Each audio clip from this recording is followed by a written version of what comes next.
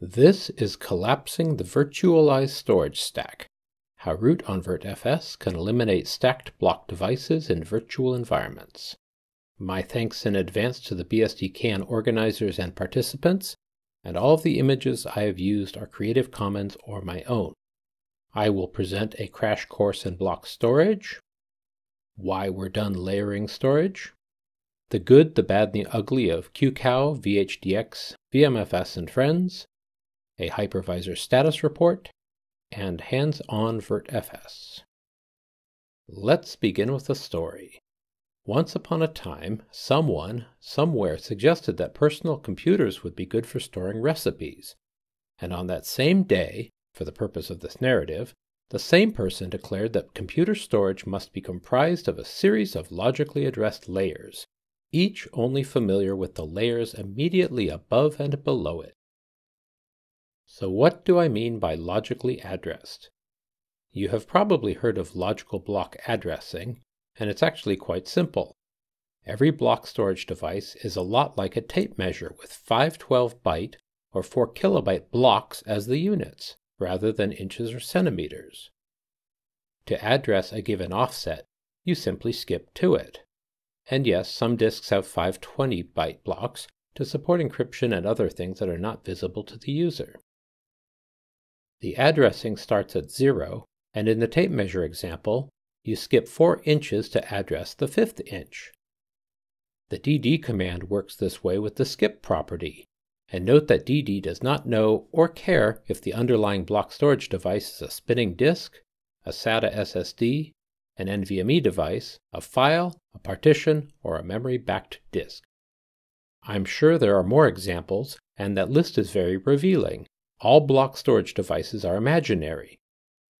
A spinning hard disk drive uses a miraculous collection of physical, electrical, and aeronautic engineering feats to deliver a consistent illusion of a long sequence of blocks, when in fact there are platters, cylinders, and tracks hiding inside. In layered storage, only the lowest level physical disks are of a fixed size. Everything above them is configurable within the confines of the devices below them. In this simple example, 4 1-terabyte disks could be combined by a RAID controller to provide 3 terabytes of user-accessible storage and the ability for one disk to fail without compromising the integrity of the 3-terabyte imaginary block device. The 3 terabytes can in turn be partitioned in a number of ways with additional layers such as encryption. The perceived simplicity and consistency of this approach is attractive. A file system does not need to know that it is on a RAID controller or has an encryption layer in between, as long as every layer follows the rules and you don't violate the layers. You just keep layering. What's not to like? Well, a few things. To begin with, the operating system in control of the file system atop a hardware RAID controller may have zero insights into the health of the participating disks. 1 out of 4 could have died, and the system may never know it. There is no guarantee of software utilities being available to assist. In the case of a disk failing, the smart health information available on each disk should provide an early warning of trouble. And in this simple example with 4 disks in a RAID 5 configuration, the prompt replacement of a disk is critical because the loss of a second disk will compromise the array. Unfortunately, many hardware RAID controllers hide smart data, and the utilities to access that information are inconsistent, to put it politely. Furthermore, a hardware RAID controller may provide the illusion of a high-performance storage system, when in fact it only provides a high-performance write cache. In the spirit of hiding the health of drives, the controller may also hide the health of the battery that backs up that write cache, resulting in surprise data loss in case of sudden system panic or power loss. Does a failing battery beep in the night? From there, hardware RAID controllers are also very particular about card model, firmware, and on-disk formatting that can offer a false sense of security of having a meaningful spare controller card. Can you still purchase the exact model with the exact firmware that failed, so you can access your data? Does exact in fact mean exact? Now, of course, hardware RAID controllers work well for many administrators, and while OpenZFS users prefer avoid them, they're ironically not what puts the nail in the coffin of layered storage. We have large disks to thank for that. I would argue that the arrival of the 1 terabyte drive signaled the beginning of the end of layered block storage. The benefits of blissfully layering block storage devices begin to break down as those devices grow in size, and the actual data on each layer becomes disproportionate in size.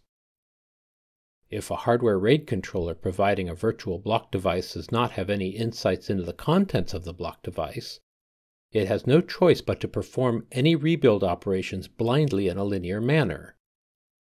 Have 300 gigabytes on a 3 terabyte array comprised of 4 disks? The underlying controller has no choice but to assume the block device is full, and must dutifully replace a terabyte of blocks. That is time-consuming, and 20 terabyte disks are headed our way. The solution? Violate the layers. Solutions include object storage, erasure coding, and distributed file systems. But these solutions are no more consistent or available as smart utilities for RAID controller cards. Can your Mac participate in that Ceph cluster? Fortunately, OpenZFS addresses these issues well, and it provides exemplary data integrity, snapshotting, compression, thin provisioning, and overall flexibility. But the topic of the hour is virtual environments. That is, the storage for a hypervisor providing virtualization facilities. Some of the innovations to date have included enhanced disk images like QCOW and VHD, plus VMware VMFS. For the most part, virtualization solutions have introduced smarter disk images that feature sparse allocations, meaning only the data that is actually written to the image is stored, or have copy-on-write facilities to allow for snapshotting.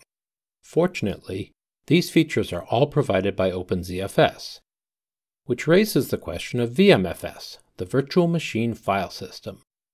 VMFS is a clustered file system that allows multiple VMware servers to pass control of data stores between one another.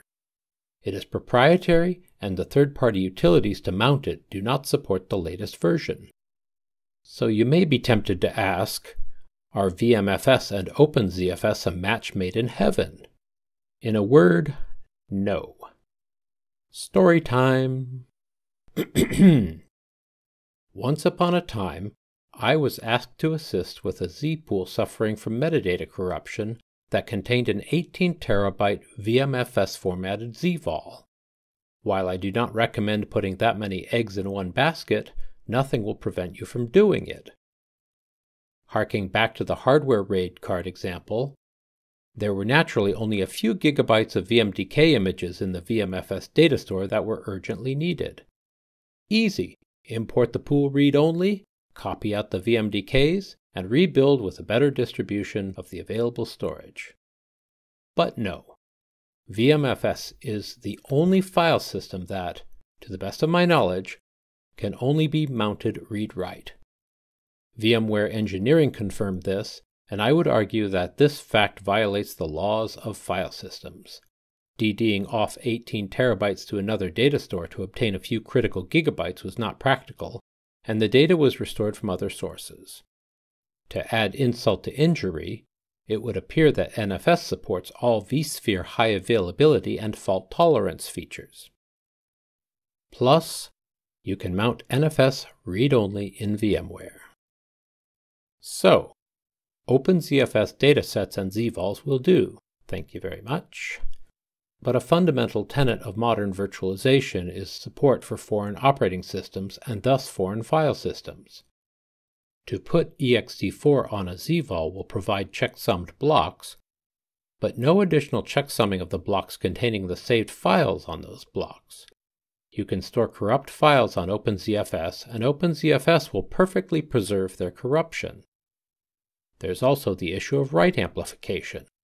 When the block size of a guest file system is transposed on the given vol block size of a ZVOL, your mileage may vary, to put it politely.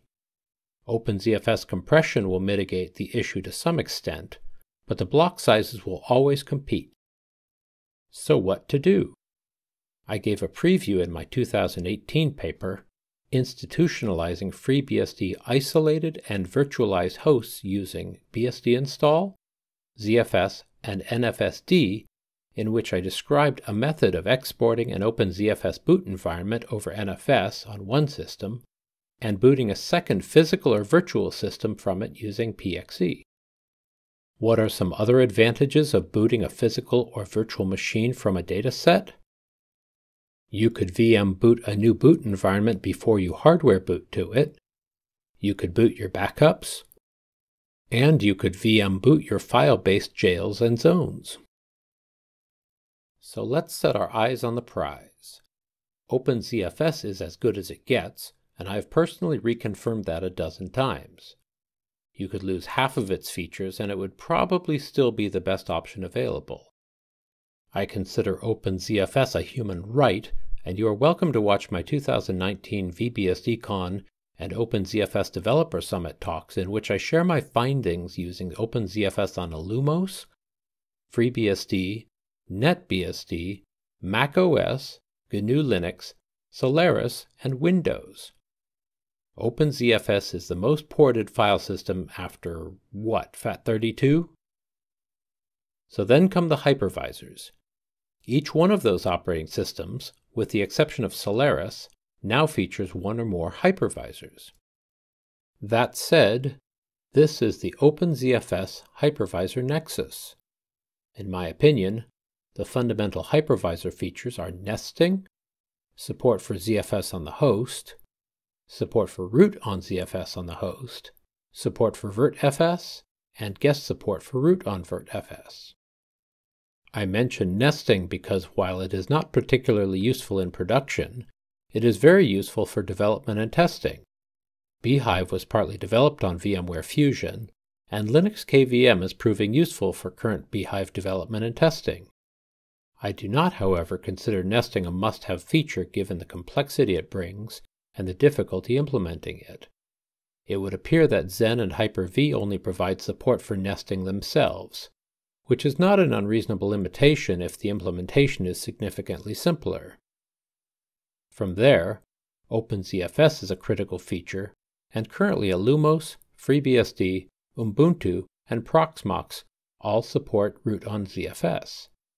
Next comes VirtFS, which is the subject of this talk, and ultimately root on VirtFS, which is currently only available in GNU Linux using Grub. If we're going to hyper-collide, let's do it in style. The Plan 9 from User Space Operating System aimed to be equidistant and included a network-centric file system with this goal in mind. The alternative to this day is the Network File System, or NFS, which some people consider not a file system because of its limitations with various access types. Hands-on 9p VirtFS. Perhaps the most surprising place you will find 9p VirtFS is in the latest Windows subsystem for Linux, Weasel 2. It is also easily accessed in Linux KVM and is arriving in FreeBSD bhyve. The Windows subsystem for Linux version 2 requires the 2004 build of Windows 10 or later, and you can simply shop for a Linux distribution.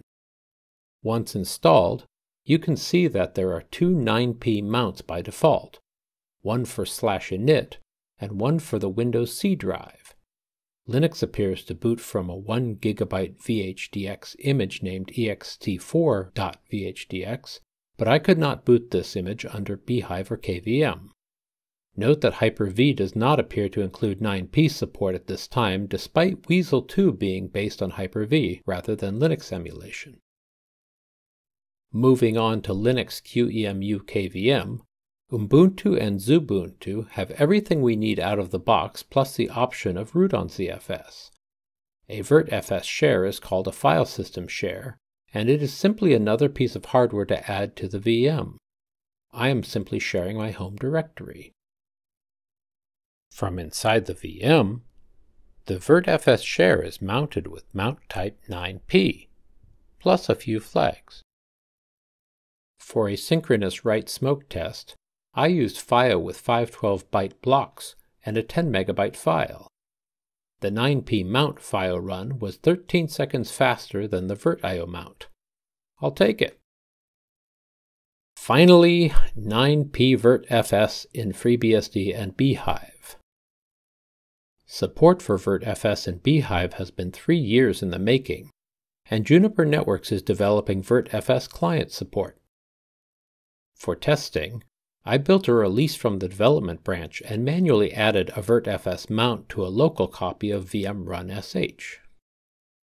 From there, I added the bhyve UEFI firmware development package and installed Ubuntu from ISO and booted it from a 20 GB disk image. Next, I followed the exact same mount procedures in the Ubuntu VM as I did under KVM, with the addition of comparing it to an NFS share. And the exact same smoke test with the addition of NFS. Do you recall the results under KVM? They were over 2.5 minutes long for the same test. On FreeBSD, under 10 seconds in all cases with VirtFS coming first, followed by NFS, followed by the local file system. Now mind you, the hardware was very different. The KVM machine is a dual Xeon E5 server with 64 GB of RAM, while the FreeBSD machine is an i5-based ThinkPad X230 with 8 GB of RAM.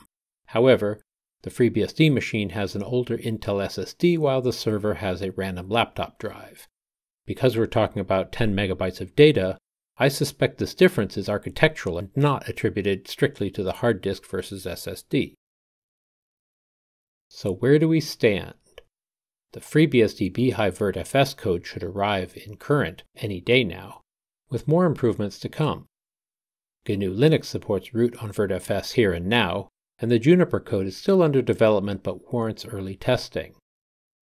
But testing FreeBSD current can be a bit inconvenient. The idea of frequent, if not continuous, build worlds brings flashbacks to the early 2000s when that was common. So, one more thing. Fellow BSDCan speaker Connor Bay and I have produced up.bsd.lv, a source of binary upgrades for FreeBSD current. You will need to download one of our installer images to jump on this train, but from there it is over 99.9% off-the-shelf FreeBSD. Each update is an upgrade due to the nature of FreeBSD update patch levels, but we are investigating how to provide actual patch levels. I welcome you to give it a try, and hopefully FreeBSD will provide this service in the future. Thank you for watching, and you are welcome to reach out to me with questions. Okay, cool. We have Michael Dexter here for his Q&A session. So Michael, it's over to you, and when you're done, I'll turn everything back off. Thank you. Go ahead. Cool. Thank you.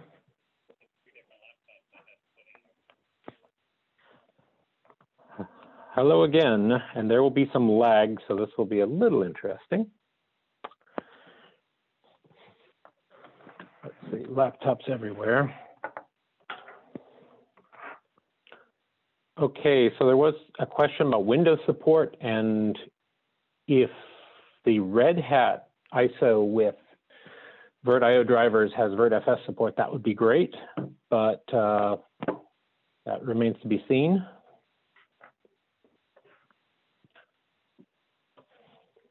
So go ahead and post your questions to IRC. I will read them out and do my best to keep this all in sync. Thank you, Dan.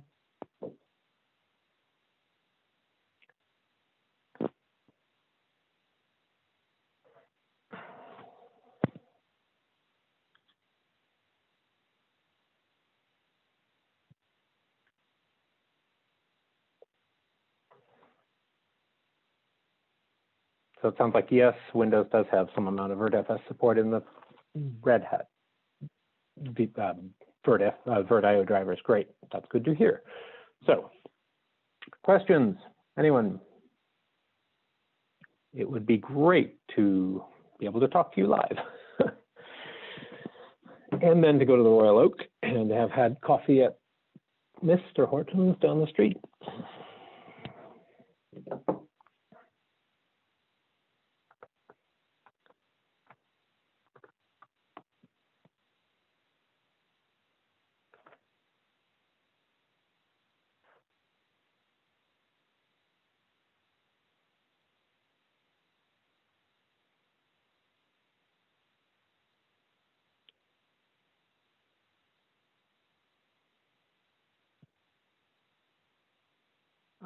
I see the, oh, right, file permissions and X attributes, perhaps from Mr. Thompson.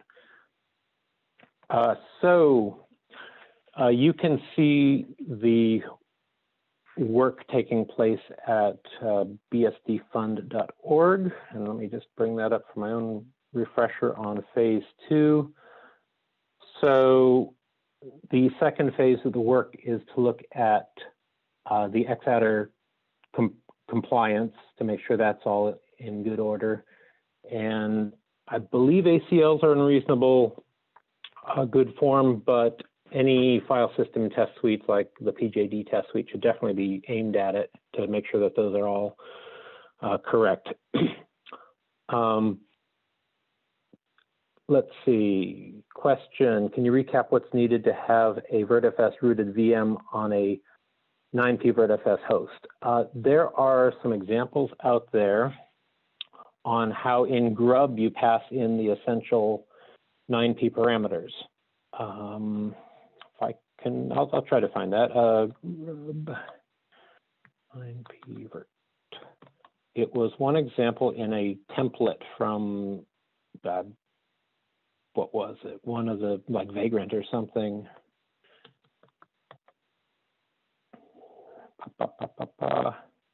I'll need to dig that up.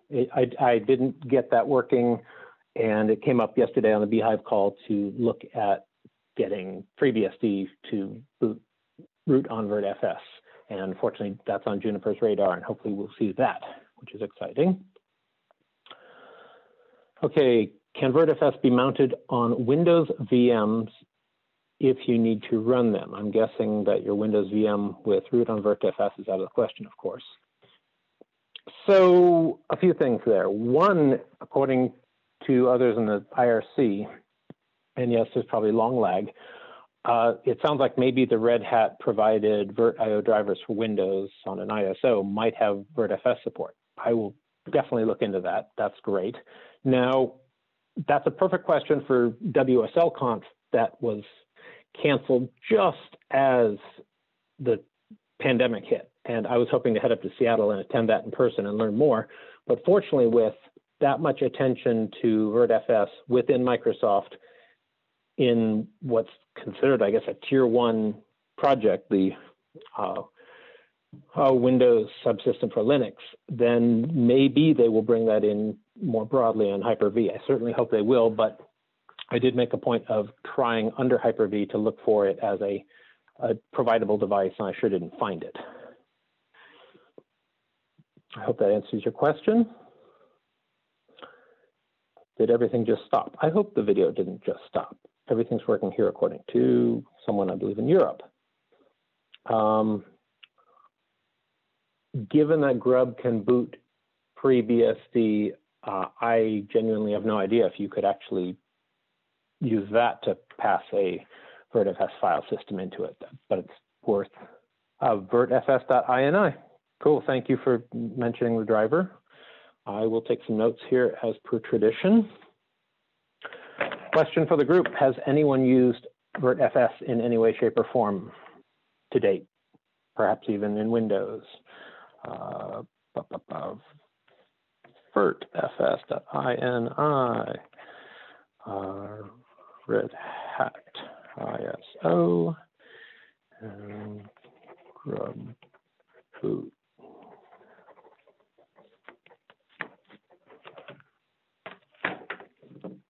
And violates the layering model. Yes, indeed. So good, the stream is good in Europe. That's good to hear. And for the person who asked very early on about a pop filter, I have my trusty Zoom H1 with the wind filter with a pop filter, like $8 off an online store, slammed on top of it. And hopefully I didn't pop too bad. Adam has not used that. And for those who followed on Twitter about my journey on headsets, I went with the Bear Dynamics with Deconi ear pads, and so far so good. It's comfortable, big enough for me, etc. Not to be too off topic, but that came up. Nope, haven't used it. Does anyone in the IRC have horror stories about stacking file systems, be it write amplification, be it data corruption, be it otherwise? Because I've certainly seen that in my work, but I'm sure there are some cases I have absolutely not thought of, and I'd love to hear from you.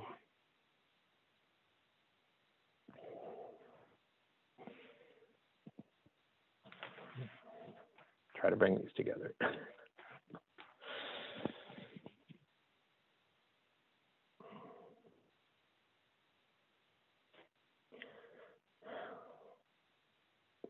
Thinking from the talk what else I wanted to go off on.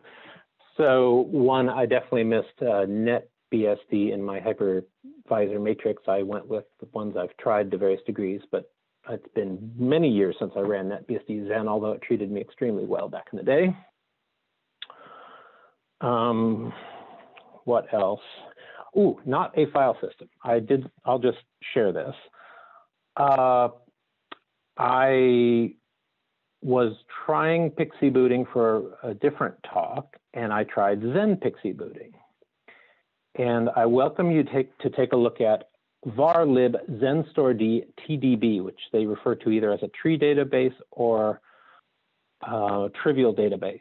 Now that database, which is slightly more than a glorified lock file and could probably be a text file, was not happy on NFS. It just refused to work, and I believe there are some either password databases or other simple databases, air quotes here, in even FreeBSD that are not happy on NFS. So there is a rather sophisticated structure in FreeBSD to have like MFS images come up and give you a properly accessible file system. So I did propose a GSOC project to do a root on NFS audit of the operating system, but there were no takers, but it is a long-term question of what are all those crazy edge cases. And I've also seen that various folks want to say put QuickBooks on a system and have the master one where the main bookkeeper has QuickBooks there and others connect and open the file. It is very unhappy on, say, Samba. There are just simple little database issues that have whatever seek or you name it that aren't compatible. So those are two things I've seen in the field. Okay, back to questions. Oh, I've had some nasty bugs with QCOW2 images formatted ButterFS. Alrighty then. FreeBSD update work, I'm welcome to talk about that. I am more than happy to in the remaining 10 minutes, but let's see. We've had raid over iSCSI on a SAN, retries and timeouts burned us, it sounds like.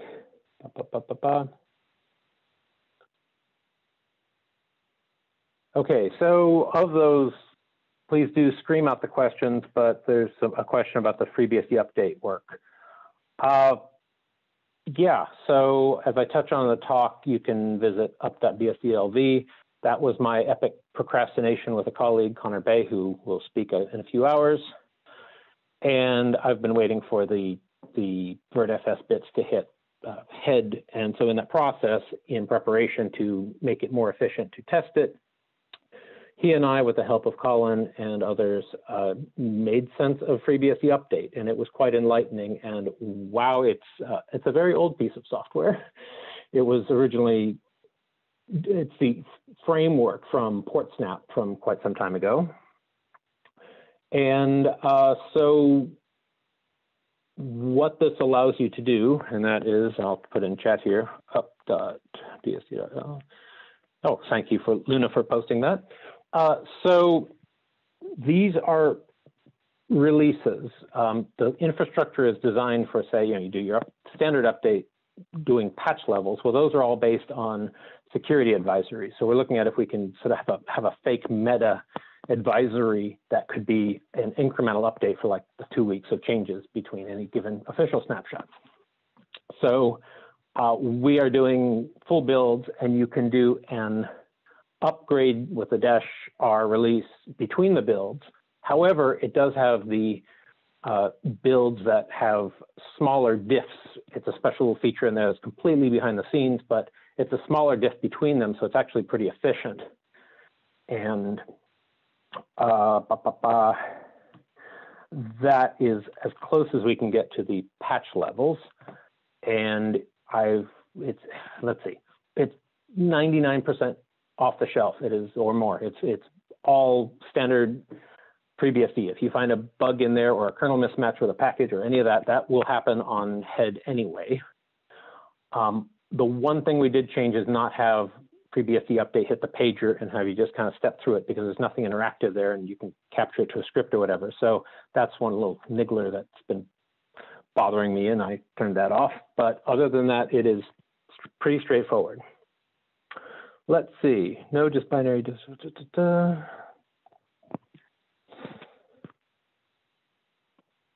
Looking at the questions here. Oh, come on, more questions, please. So if I'm not mistaken, there are not FreeBSD updates for ARM64. So that's something we're looking at. And we do have a humble soft iron machine, the Overdrive 1000, that builds World in like 5 hours instead of like 30 minutes on my dual Xeon.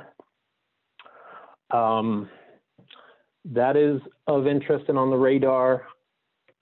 There was some inquiry on Twitter about, say, IPv4 and IPv6 only releases. I'm mildly curious if there's demand for that. I do see a question, kind of off topic, but I would appreciate if you could talk a bit about ZFS and direct IO if you're familiar with it, or even open channel SSDs.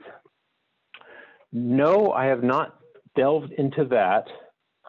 My interest has just been this slow migration to NVMe, and I very much like the notion of U.2 NVMe drives because they are more user-friendly. Instead of like a card that takes a client with a screwdriver to like install, they look like a big full-height 2.5-inch drive. I've been using those, using on my limited budget some $150 400 gig Intel P3700s, I think they are, off eBay, that are new for like $150, and using a PCI adapter. Unfortunately, those adapters are affordable because it's just PCI to PCI, so it just kind of routes everything.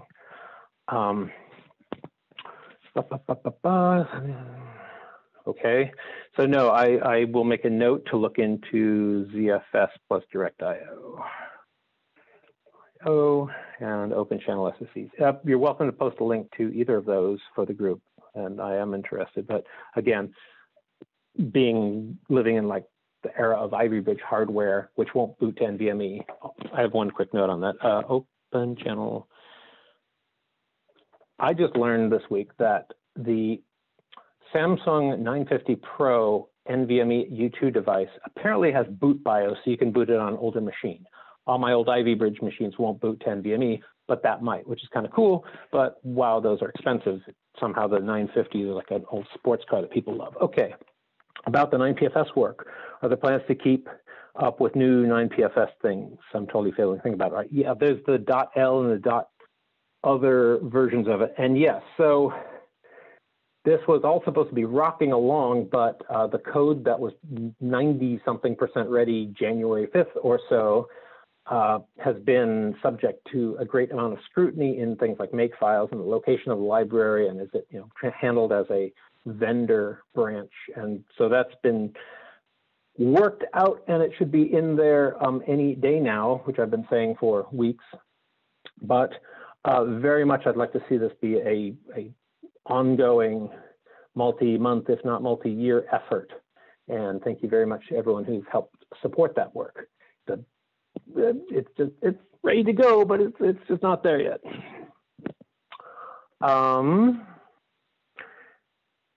In general, all this stuff is about getting legacy bits out of the storage stack out of the way. Yes, that would be great. I'm taking a look at this link. Someone's posted GitHub. So yeah, the performance was one of the best surprises. And key point, my dual Xeon, it's essentially a Dell 720 from Compellent, crawling compared to a pretty humble little i5 X230 laptop. Yes, the laptop had an old SSD, but that was night and day performance differences with FreeBSD doing very, very well. So that's the next phase, is to really pound on performance, pound on file system compliance, thanks to like PJD Test Suite. Thank you, Pavel, for that. We've got like 4 minutes to go, and I see another link there. So please, more questions. And you know where to find me. I'm Michael Dexter on Twitter. I'm on various Slack channels, but I try to be working out in the open. Pound bhyve on Freenode, I believe it's Freenode, is also a very good place. I'm not on there 24/7, and I'm not using Quasel like the cool kids. So let's see which server that's on. I should know this. It's either GeekShed or it is preferences bands. No, it's not telling me. Anyway, so that's where to find me. I know, hello, double, yeah, I do miss the hallway session, the Royal Oak session, you name it. As for the group 2, if I can just track, anyone else using NetBSD ZFS stories, or sorry, ZFS stories? I do have a machine spun up, and I did treat it equally for my OpenBSD Developer Summit talk, comparing like 10 different platforms that can be found online. It does need a little more attention from my part, but performance was pretty good right out of the box, and that was just about when 9 landed. It was either weeks before, weeks after, and so that's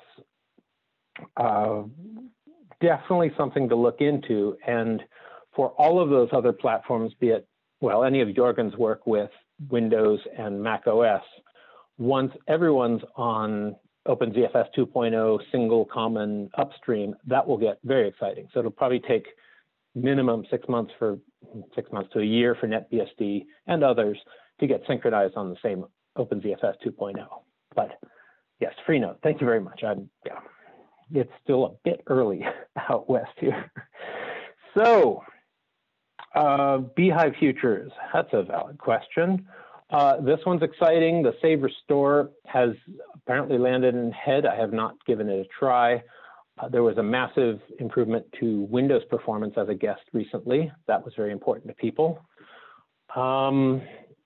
I would love to follow up with the person who posted VGA BIOS on the developers list, on the virtualization list. I've been meaning to look at that. And as part of FreeBSD update, I have a script to build kind of all the things and apply patches such that for my own purposes and the purpose of the talk you see here, I've been building like the conclusive VirtFS build and the Juniper builds, and I can post installer ISOs of these development branches where it's like one feature, but at least it's a VM or ISO that you can try that feature with. Okay, I don't know if I get cut off firmly at on the hour, but we're about a minute away. Thank you so much for attending. I will continue as long as this stays up. Oh, good. Some more links about open channel SSDs. Excellent. Yeah, that's new to me. I do live a bit in the past on my hardware because that's what my budget can afford. But yeah, it's great to see familiar names there. I wish we were headed off to lunch right now and we can sit down and discuss this further. But again, you know where to find me. I'm pretty noisy on Twitter, but also pound bhyve on Freenode. And yeah, curtain time. Thank you. I appreciate this, and I'll see you somewhere.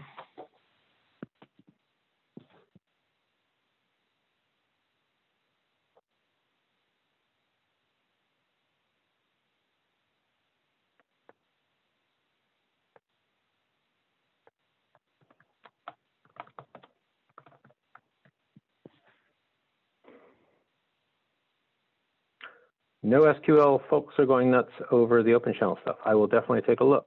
And I've asked Dan if I should just sort of exit.